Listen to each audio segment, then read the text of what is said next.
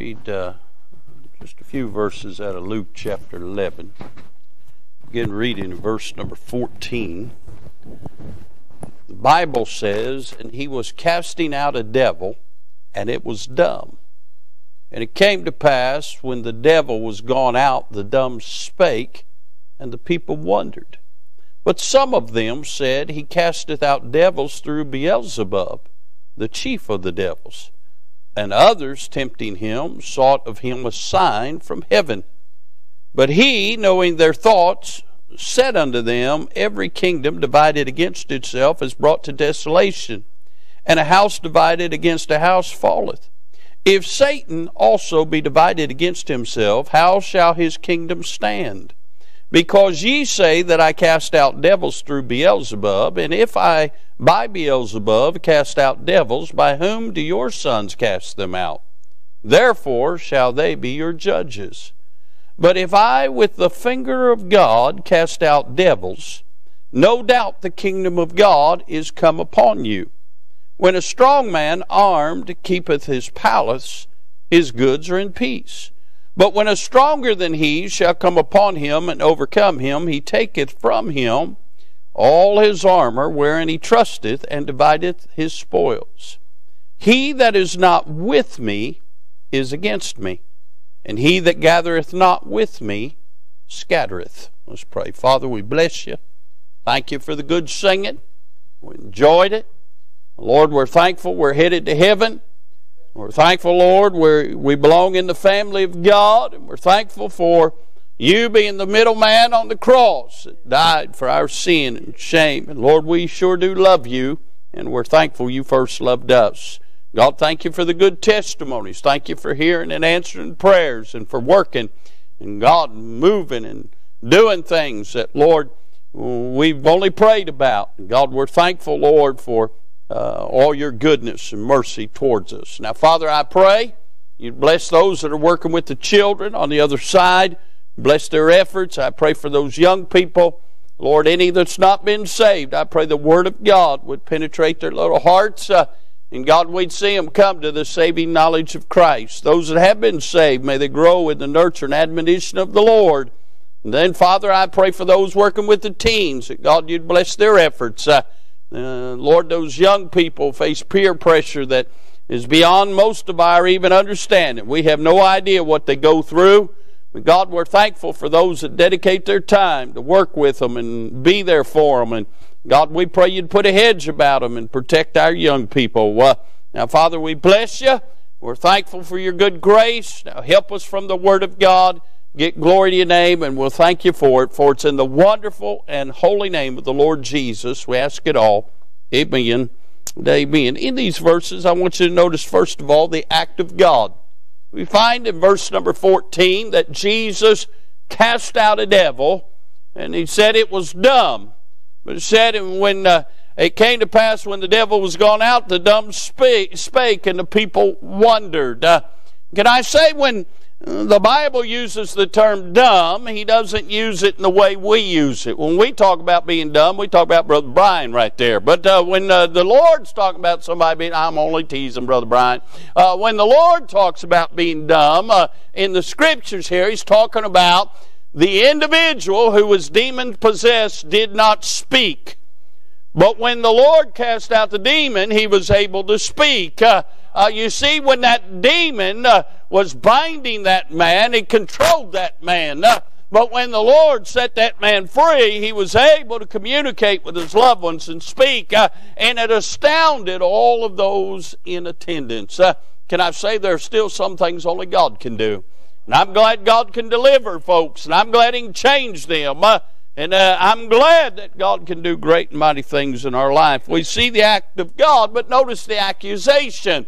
Can I say, anytime you do something for God or God uses you, there'll be somebody in the crowd that want to accuse you, doing it for your own glory, doing it for yourself. They want to accuse you, saying that all kinds of things. But listen, if you're not doing anything, you're never going to be accused of anything. But if you try to live for God, there will always be somebody that's going to... You just live for God, and God will take care of the rest. But notice the accusation, if you will, in verse 15. But some of them said, he casted out devils through Beelzebub, the chief of devils. Now, can I say there was no greater slap in the face than somebody tell the Lord Jesus that he was casting out a demon by Beelzebub, the chief of demons. He's saying that the Lord's a devil. Is there anything more blasphemous? Is there anything more wicked? Is there anything that could be more anti the Lord Jesus than that statement? And can I say, if you live for God, there are going to be people who tell you that you're of the devil. They're going to call you all kinds of things. And the Bible even says in the last days they'd call them which are good evil, and them which are evil good. Maybe you all don't remember, a couple years ago, we were told we were non-essential for coming to church. But bars and abortion clinics were essential. What they were saying were wicked things were good things, but coming to church was evil things. And of course, we didn't tolerate that very long, and that's why it's going to be such a blessing if I get to meet the governor. I'm going to ask him if he watched.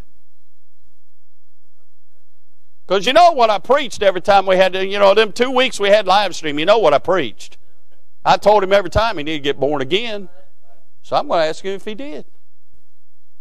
I can't wait for the answer on that. You say, Brother Doug, will you do that? You don't know me very well, do you? This might be the reaping part of what he sowed. He actually has to confront me. Wouldn't that be a blessing? I'm going to ask him how long it took him to look up the phone number to call them people at the health department that's sick on us. I'm going to ask, hey, I already know the sheriff told me that we was number one on his list. I already know that. I always like being number one. But can you imagine they accused the Lord of being a devil? Isn't it amazing when people don't understand stuff, they'll make up stuff. We see the act of God.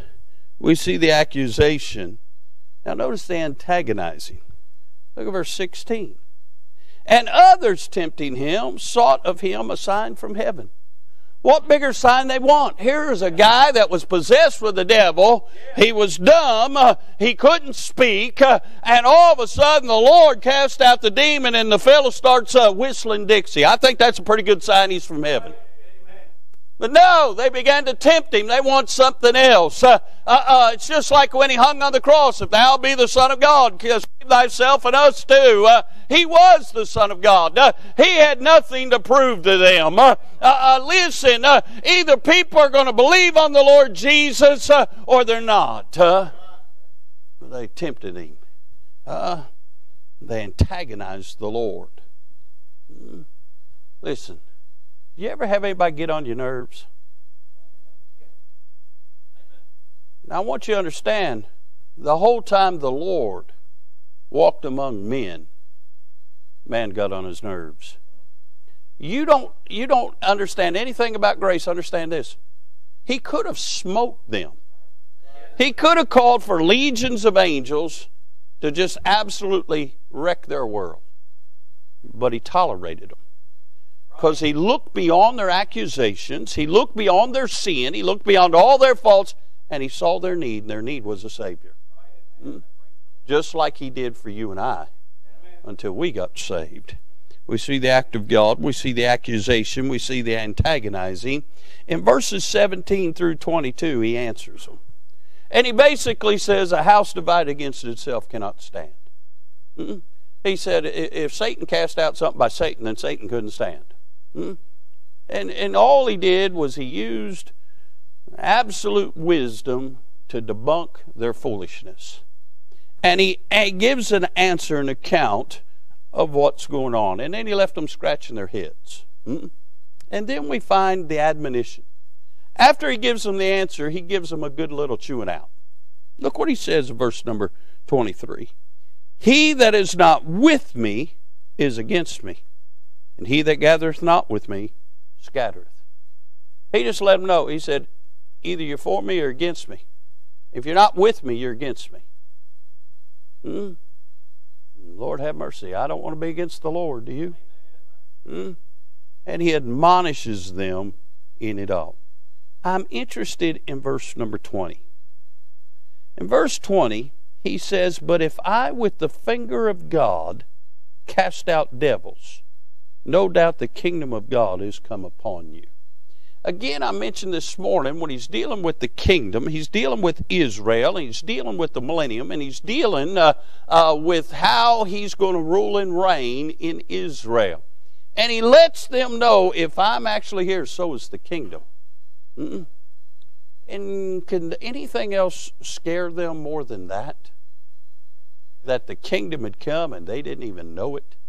But I'm interested where he used the phrase, with the finger of God. And with God's help, I want to preach on this little thought for a few minutes. I want to preach on when God puts his finger on it. When God puts his finger on it. 3 times in the Bible we find where God uses his finger for something to make an impact. Now, can I say, when he does 3 things. First of all, when God puts his finger on it, he conveys something. He conveys. The Bible says in Exodus chapter 31, verse 18, and he gave unto Moses, when he had made an end of communing with him upon Mount Sinai, 2 tables of testimony, tables of stone, written with the finger of God.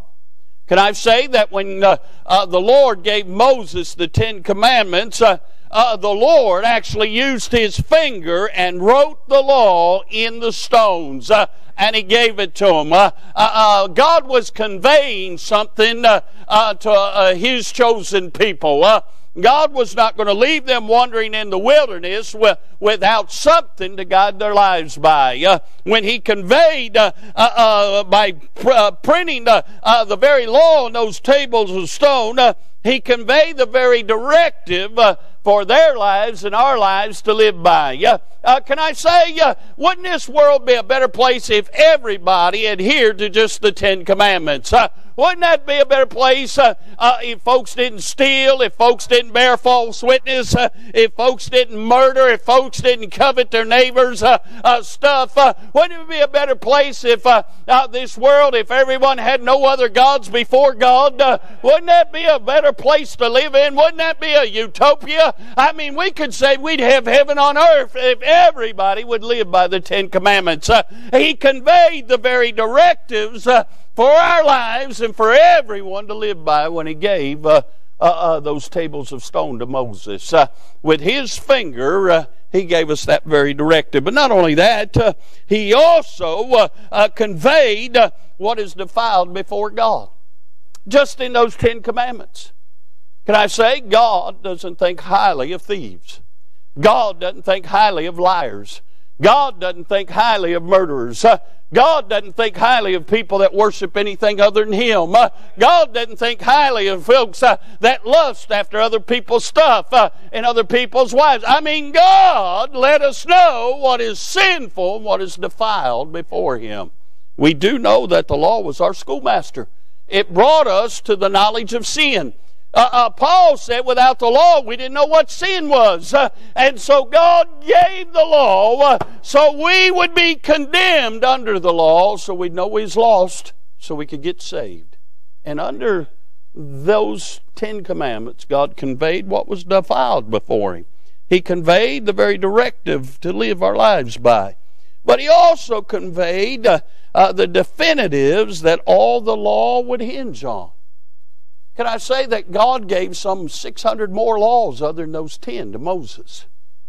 But all the other ones hinged on the first 10. Every one of them could be traced back to that. Now, I remember, some of you may remember Brother Melvin Sisson. Brother Melvin's an evangelist. My grandfather used Brother Melvin a lot when I was a teenager. Brother Melvin's many years would preach the spring revival and the fall revival. We just loved Brother Sisson. And Brother Sisson was a tremendous preacher. And I can remember him saying this when I was a teenager, long before I ever surrendered to preach. Brother Clint, I remember him preaching a message, and he said this. He said, long before God gives a man a ministry, He gives him a message. And I didn't understand much about that, but I wrote that down. It just sounded like something I needed to write down. And can I say that now preaching some 35 years, I can say this, that God gave me a message years ago. And even though I've got different messages, and all the messages, some, I don't know how many, 10,000 or more messages I've preached. Sydney can't wait to get the box, and then she'll tell you how many's in there. But anyway, of all the messages that I've preached, there's one common theme in my ministry, and it seems like for what God put in my heart is I long to see God's church prosper, God's church to be in a state of revival, God's people to be spiritual and have the touch of God in their lives. And it seems like all the ministry that God has blessed me to be a part of is always pointing folks to letting God have first place in their lives. And can I say, all the law hinged on those first 10. The first 10 was the message that all the other ones would come and hinge on. And it's very important to understand. Everything else in the law, in Leviticus and Deuteronomy, can be backed up by them first 10. And again, even Benjamin Franklin, who was not a Christian, who was not a spiritual man, he even said that in our public school system, at the minimum, the 10 Commandments ought to be taught. Wouldn't our schools be better if we taught the 10 Commandments? Probably wouldn't have to have police officers at the school. So we see that when God puts His finger on it, first of all, He conveys. Can I say that in the second place that I want to mention where God put His finger on something, He convicts. In John chapter number 8, you know the story. In John chapter 8, the Pharisees bring a woman to the Lord Jesus who was caught in the very act of adultery. Now let me just stop right here. Number one, my first thought is, why didn't they bring the man? Why only her? The second thing that I'm wondering is, why were they there to witness it?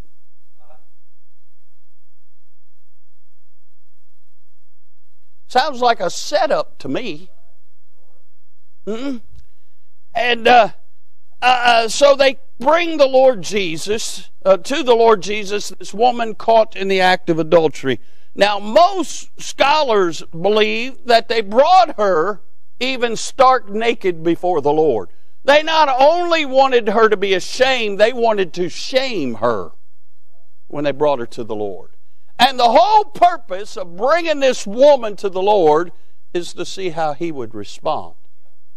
They brought her before the Lord. They told Him that under the law, Moses said you stone her.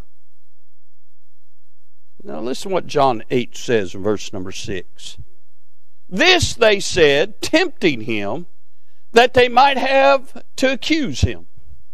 But Jesus stooped down and with His finger wrote on the ground, as though He heard them not. So when they continued asking Him, He lifted up Himself and said unto them, He that is without sin among you, let him cast a stone. Let him first cast a stone at her. And again He stooped down, and He wrote on the ground. And they which heard it. Now again, He wrote on the ground. And they which heard it, being convicted by their own conscience, went out one by one, beginning at the eldest, even unto the last. And Jesus was left alone, and the woman standing in the midst. Now, you know the rest of the story. Jesus looks at her and says, "Where are thine accusers?" She says, "I have no accuser." He says, "Neither do I accuse thee. Go and sin no more."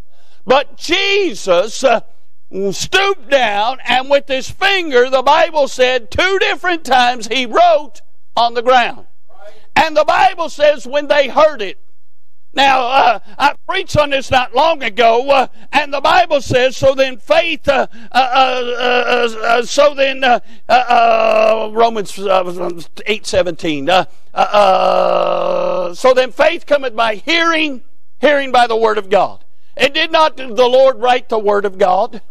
And isn't it amazing how when we read the Word of God, we hear it and conviction comes.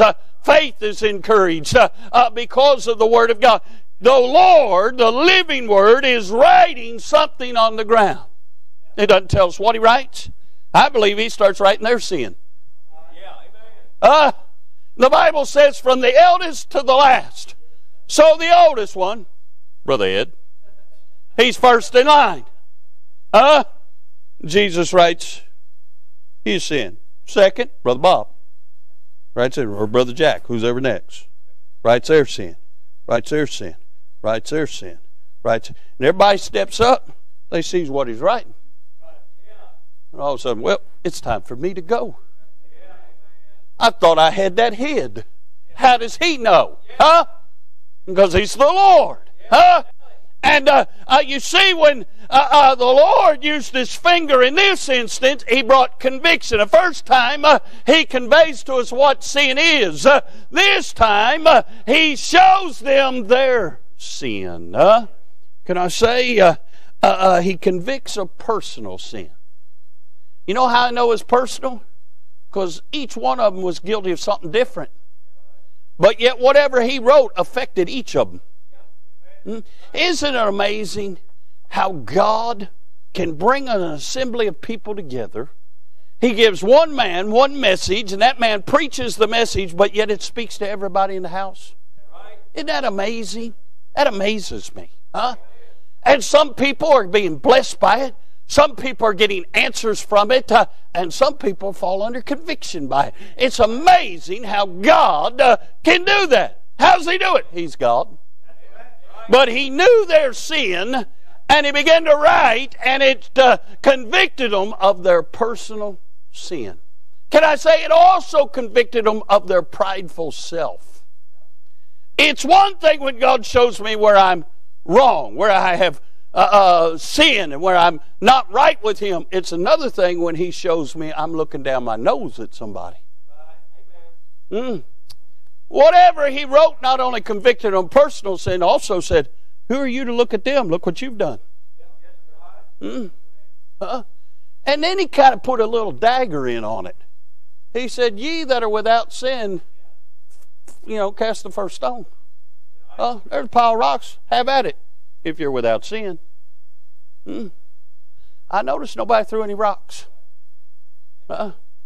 In reality, we'd be a lot less likely to judge and condemn others if we'd realize how good and how gracious God's been to us. But he convicts of personal sin, of prideful sin, but also of painstaking shame. Only the Lord can reveal something that hurts us to our core. But then in the midst of that, show us love and mercy and grace, and when we bring it to him, he does away with it. I mean, only God can do that. God never shows you or reveals to you something that he does not like in your life to batter you with it. He always reveals things to us so that we can get it taken care of, and our relationship with him can be restored and be the best that it can be. He does it to better us, not batter us. If God wanted to destroy us, he could. He doesn't reveal things to destroy us. He reveals things so that it would enhance our relationship with Him. Oh, what a God. You see, when He put His finger on it, first He conveyed to us the law and what sin was. Then He, in another place, puts His finger on it to convict. The final place that I find in the Word of God where God puts His finger on it, He puts His finger on it to condemn. The Bible says in Daniel chapter number 5, and I love Daniel chapter 5, verse number 5, the Bible says, "In the same hour came forth fingers of a man's hand." Now let me set the scene. Israel has been taken captive in Babylon, and Nebuchadnezzar's son, Belteshazzar, did not learn from Nebuchadnezzar's life. You remember Nebuchadnezzar, chapter number 3. He built a great golden image, said whoever doesn't bow down to it gets thrown in the furnace. And Shadrach, Meshach, and Abednego said, we're not going to do it. And you know the story. They were thrown in the furnace. Nebuchadnezzar looks in. He says, hey, didn't we throw in 3? He said, I see a 4th man. And he's likened unto the Son of God. How do you know what the Son of God looked like? Because there's no mistaking who Jesus is. And then he makes a decree, and he says that, hey, we're going to serve the God of Shadrach, Meshach, and Abednego, only to a few years later take away from God's glory, and God turns him into a beast. I mean, he grows claws, grows feathers, he's out eating grass. I mean, he lost his cotton-picking mind. And God, once again, proved to Nebuchadnezzar who he was. It's a dangerous thing to try and rob God of his glory. I know people today that used to sit in church and they've lost their minds. You say, why? They quit trusting God. And so now, then after 7 years, Nebuchadnezzar's put back in his state and he worships God. But his son doesn't learn the lessons. And his son is having a big party. He's having a big stupor of a party. And he calls for the vessels from the house of God that they took from Jerusalem. And he starts drinking wine in the vessels. And he starts desecrating the vessels that were holy unto God. And in the midst of all of that, God sends a hand to write on the wall. Well, it kind of sobers him up real quick. And he starts calling for all the wise men of the land and all the chancellors and all the soothsayers and everybody come in. Everybody's like, hey, you're on your own there, bud. And somebody says, there's a Hebrew by the name of Daniel. He interprets dreams. He might be able to take care of this. So they bring Daniel in. And the Bible says, in the same hour came forth fingers of a man's hand and rode over against the candlestick upon the plaster of the wall of the king's palace, and the king saw the part of the hand that wrote. Now, verse 25, here's what he wrote. And this is the writing that was written. Mene, mene, tekel, upharsin. That's the Hebrew pronouncement of, or the hillbilly pronouncement of the Hebrew word, which I don't know how you say it. But in hillbilly we say, mene, mene, tekel, upharsin. That is the interpretation of the thing. Mene, God hath numbered thy kingdom and finished it. Tekel, thou art weighed in the balances and art found wanting.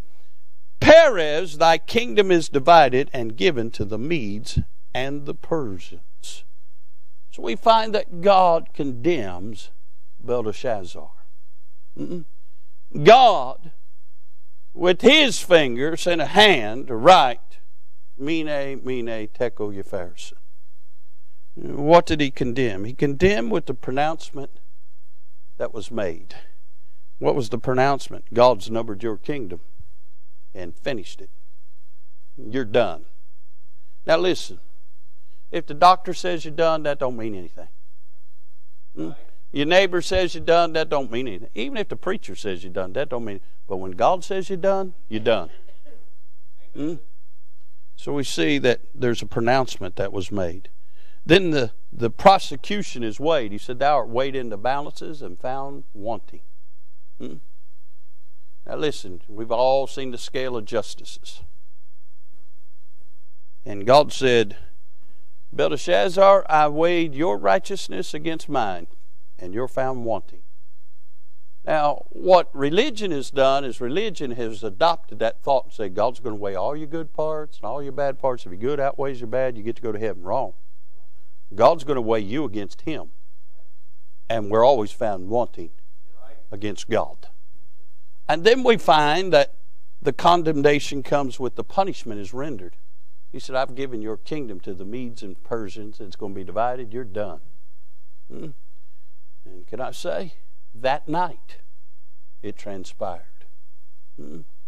So God, when He puts His finger on it, He conveys, He convicts, and then He condemned. 3 times in the Bible you find where God used His finger. Now let me talk about this condemnation story. I always love this part of the story, and many of you have heard this, but this was something God showed me in my study years ago that brought refuge and blessing to me. Now I know many of you got children not serving God. I know you raised your children right. I know you did. I was there. I seen it. Not only her, any of you raised your children right. But now they're grown. Life has happened. And they're not out living wickedly and ungodly, but they're just not in church. They're not serving God. They're not living for God. And I know many of you, that burdens you. That's a heartache that you have because you know the Lord's coming. You want to see your family right with God. And if any of them aren't saved, you want to see them get saved. I know that. Well, here's where I can give you a little hope. Anytime a kingdom was subdued and taken over by another kingdom, the first thing that they would do, the new kingdom would round up all the king's heirs, and anybody that served in the king's cabinet and would kill them. So that nobody in the kingdom would give any allegiance to any former rulers. Many of you know the story of Mephibosheth. Mephibosheth was Jonathan's son. When David became king, Mephibosheth over in Lodabar, scared for his life. And one day, here comes the king's chariot. And he knows this is it. I'm the former king's grandson. I know my life's going to end today. But what Mephibosheth didn't know is that David and Jonathan had made a covenant that whichever one outlived the other one, they'd be good to the other one's heirs. And David had been looking for any of Jonathan's heirs. They said, there's an old cripple boy down there named Mephibosheth. And hey, what happened? David brought him to the palace. David put robes of the king on him. David treated him as his own son. And isn't that a wonderful picture of grace? Hey, we had no right to eat at the king's table, but we do. Hallelujah. Well, Daniel, when he tells Belshazzar the meaning of the handwriting on the wall, Belshazzar puts gold on him, puts raiment on him. He promotes him. He is now part of the inner circle of the kingdom. That night the Medes and Persians come, overthrow the kingdom. Belshazzar's murdered. They start slaughtering everybody in the court. But hey, Darius the king spares Daniel. Why? Why would he spare Daniel? He should have taken him out and killed him. Why did he spare him? Well, you got to understand who Darius is. Well, he's the king of the Medes and the Persians. Yep. He's the son of Ahasuerus. Who's that? That's the king of the Medes and the Persians before him. But you got to know who his mama was. His mama was Esther. Now you know the story of Esther. Esther, she's just a fair maiden in the land. Vashti the queen, she refuses to obey the king. The king puts her out as being queen. They said you need another queen, and they took all the fair virgins of the land and they purified them. They brought them before the king, and Esther was beautiful. Esther had the right spirit, and he marries Esther. She becomes queen. Esther's raised by her uncle Mordecai. And Mordecai lets her know, hey, for such a time as this, hey, God has placed you as the queen. Maybe it'll benefit our people, the Jews, huh? Well, you know what happens. There's a wicked man by the name of Haman. He hates the Jews. And he sets forth a plot. He hoodwinks the king. And all the Jews are going to be killed, including Mordecai. And he makes a gallows, and he's going to hang Mordecai on it, make an example. And he sends forth a decree throughout all the land on a certain date. All Jews are going to die. Well, Esther invites the king and Haman over to her house for lunch. Haman thinks, boy, I've made it now. The queen's inviting me to lunch. Oh, I'm in. And the king says, hey, what should be done to somebody that spares the king's life? Says, oh, you ought to put the king's robe on him. Let him ride on the king's horse, and everybody celebrate him. And what he didn't know is the king had done some research and seen where Mordecai had revealed to the king that something bad was going to happen, and all of a sudden spared his life. So he said, that's a good thing. So why don't you take Mordecai out and dress him up and take him throughout all the land? Boy, it made him mad. Well, then Esther finds out about the plot. And the king wants to know what's troubling her. And she goes through a series of things, and finally she lets him know that all her people's going to die. And the king gets mad. He said, whose word? He said, wicked. She said, wicked Haman. And Haman is then hung on his own ballast. But here's the rest of it. They send out riders to tell everybody the Jews can live, the Jews can live, the Jews can live. So throughout the decree, the death sentence is removed because of Esther. Well, Esther has a little boy named Darius. Now, Darius, you know, mom and daddy's running the country. So he spends a lot of time with Papa Mordecai. And I can just see it. Just like little Ella Rose is going to spend a lot of time with Big Rev. Miss Annette said, what are you going to do in that convertible? It's only got 2 seats. If Ella wants to take a ride, I said, you're staying home. So I told her.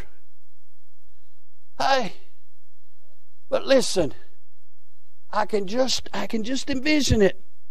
Mordecai starts telling little Darius about how good God is, and how God's people were down in Egypt, and God sent a deliverer named Moses.